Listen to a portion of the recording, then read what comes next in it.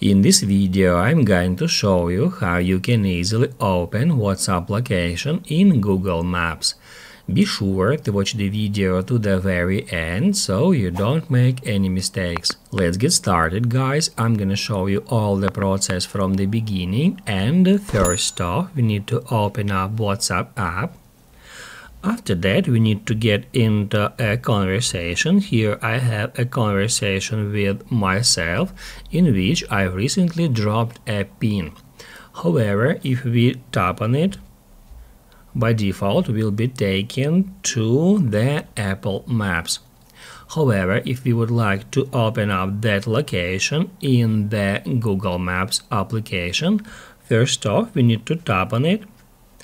Then tap right here at Share, and then select Open in Google Maps. After that, we'll be taken to the Google Maps app. If this video was helpful for you, don't forget to hit the like button.